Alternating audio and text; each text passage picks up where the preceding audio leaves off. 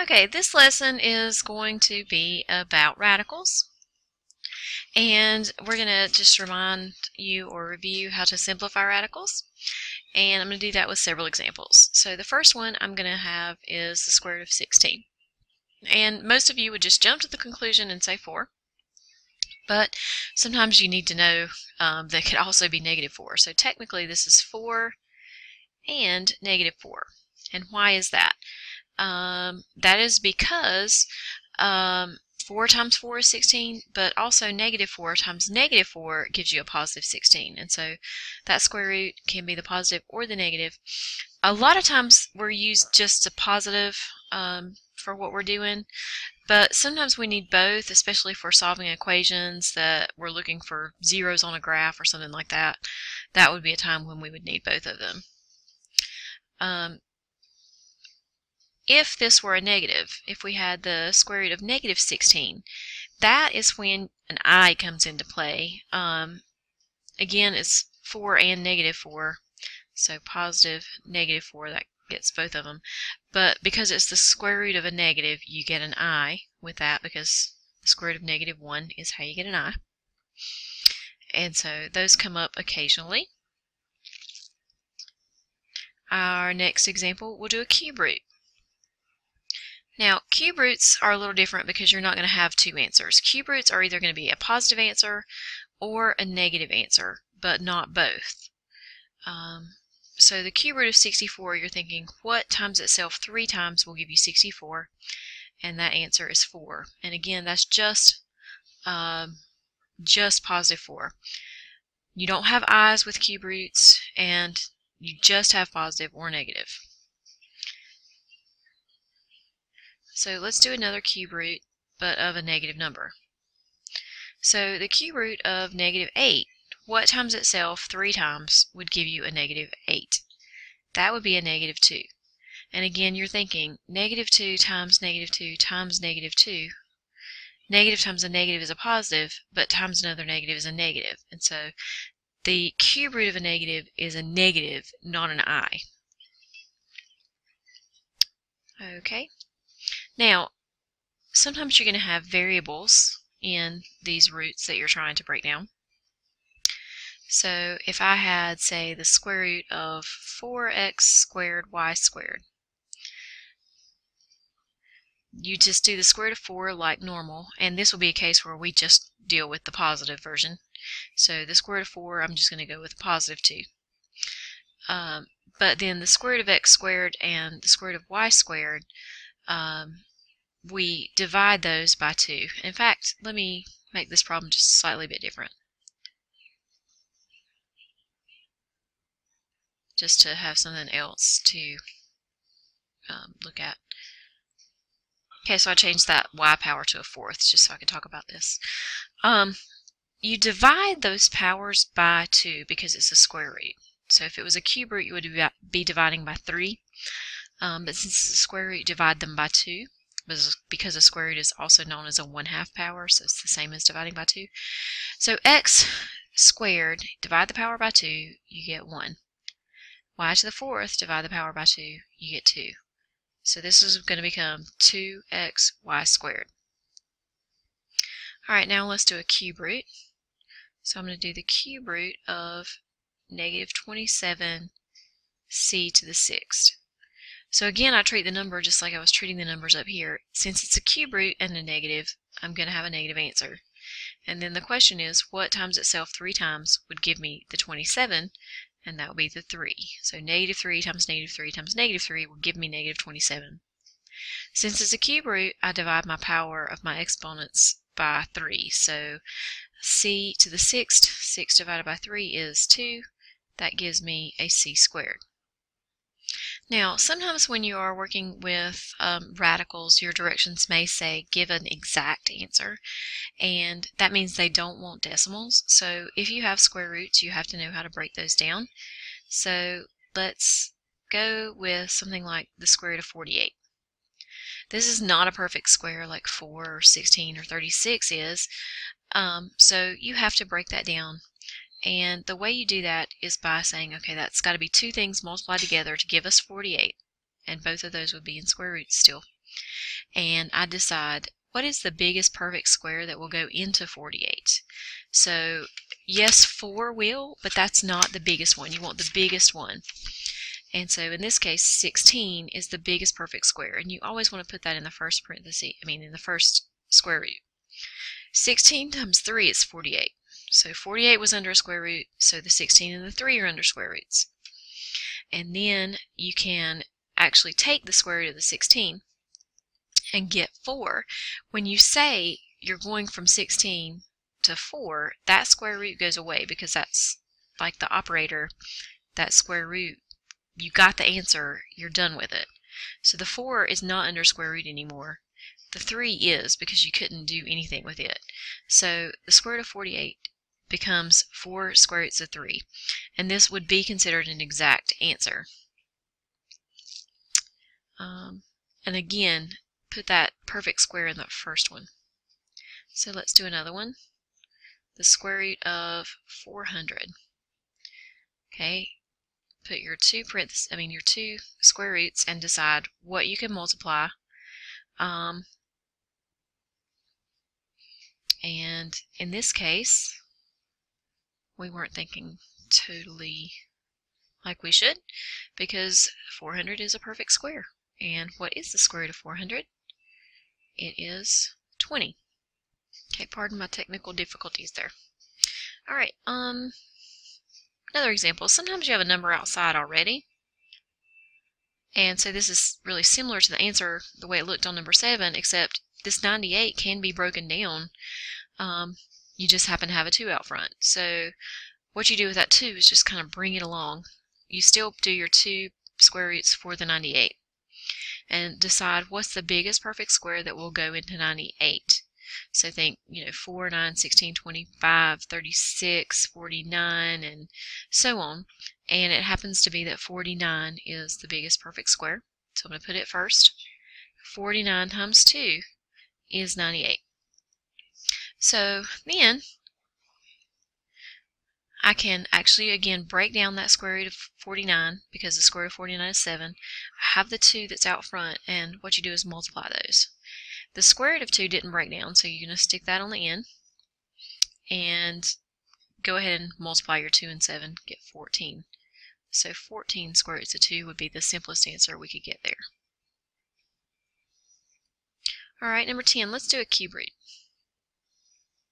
They work the same way, except with perfect cubes instead of perfect squares. And so you might need to make a list, like 2 cubed is 8, and 3 cubed is 27, and 4 cubed is 64, 5 cubed is 125. It might be easy to make a list for this purpose so that you can easily pick the biggest one that will divide into 108. That might help you out. So if you think about the 2 numbers that multiply to get 108, and one of them is a perfect cube, it would be 27. So 27 times 4 is 108. Those are both still under the cube roots. And then I can take the cube root of 27 because I know that's 3. So that goes out front. The 4 is still under a cube root because it could not be broken down. Okay. Occasionally, you're going to run across a problem that has fractions. So I have the square root of 125 over the square root of 5 as my first example. I would always suggest deciding if the numbers that are under the square roots will reduce before you start trying to rationalize.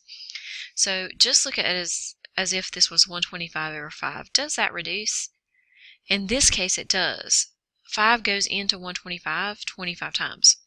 Now, these are under square roots, so the 25, once you simplify, has to be under a square root. And then you can take that square root. The square root of 25 is 5. Okay, so then let's move on to one that doesn't.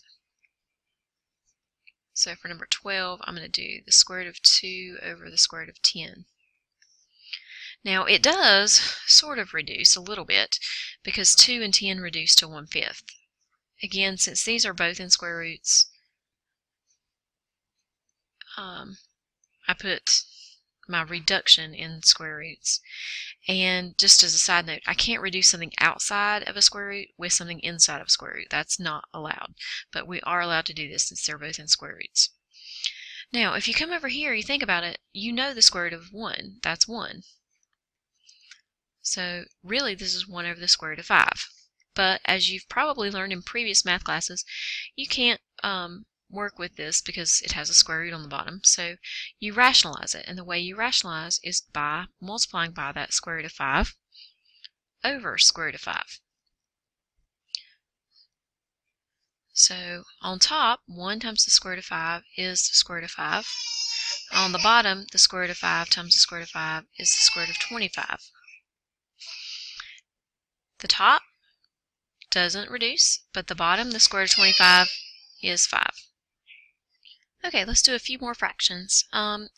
13 is another case. This time we don't have a square root on the top, just on the bottom, and so that's a case where we have to rationalize. Again, the problem is with the square root of 7 on the bottom, so that's what I'm going to multiply by, and multiply by that on the top and on the bottom. And then I just do the top straight across. 1 times the square root of 7 is the square root of 7. The bottom straight across. The square root of 7 times the square root of 7 is the square root of 49. And then you reduce that. The square root of 49 is 7. So you have the square root of 7 over 7. Okay, next example. You may want to pause and try this one on your own. Okay, we have 2 over the square root of 3. So I need to rationalize. Multiply by the square root of 3 over the square root of 3. If I go straight across the top, I get 2 square roots of 3. Straight across the bottom, I get the square root of 9. And again, that becomes a 3. So I have 2 square roots of 3 over 3. Alright. 15, I'm going to give us something that looks a little bit different. 1 over 2 plus the square root of 5. Now, this one's a little bit more complicated looking because of the plus. And this could be a plus or a minus. When you rationalize with these, I can't just multiply by the square root of 5 because it won't help. It won't get rid of square roots on the bottom. You have to multiply by what's called the conjugate of the bottom. Conjugate. And that means that it is whatever you have on the bottom with a different sign. So 2 minus the square root of 5 instead of 2 plus the square root of 5. And that's what you're going to do on the top and the bottom.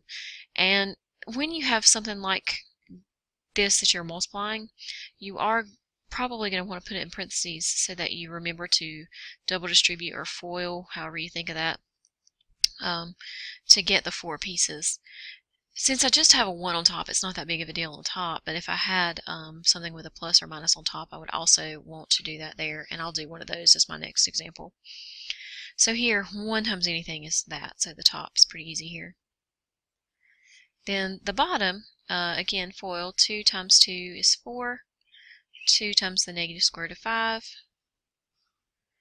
positive square root of 5 times 2, and then the last part is the square root of 5 times the negative square root of 5, so negative square root of 25.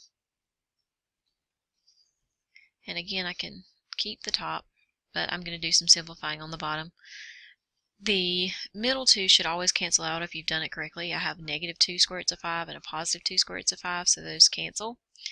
But you have 4, and then minus, and the square root of 25 is 5.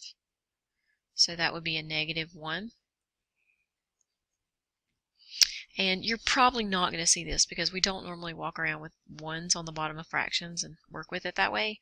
So what would happen in this case is that the negative 1 would come to the top and get distributed in.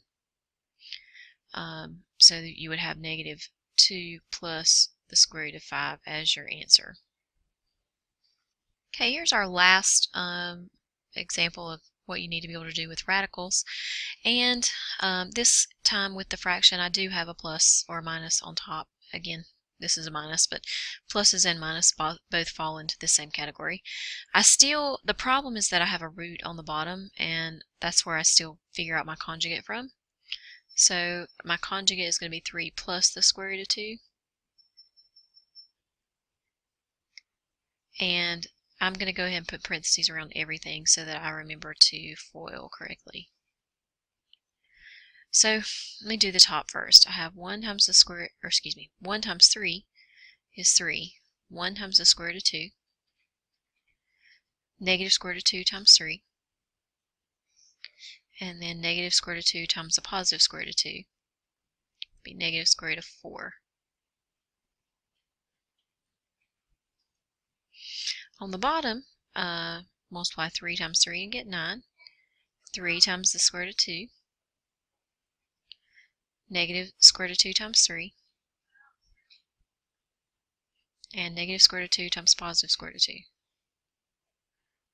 Then I have a lot of simplifying to do. On top, this time, I'm going to kind of make some shortcuts here. I'm going to go ahead and say that the square root of 4 is 2. So I'm going to think of it that way. And I have 3 minus 2, because I take that sign, so I get 1. I also have the square root of 2 minus 3 square roots of 2, and that's like saying 1 square root of 2 minus 3 square roots of 2. So that'd be a negative 2 square roots of 2. On the bottom, again, the two middle terms should cancel out if I've done it correctly. But I'm going to go ahead and, instead of having to write a whole other line, think of the square root of 4 as a 2. So that I have 9 minus 2, which is 7. And this would probably be left like this instead of like we had to work up here because it was a 1. So this will be an acceptable answer. And that concludes this lesson.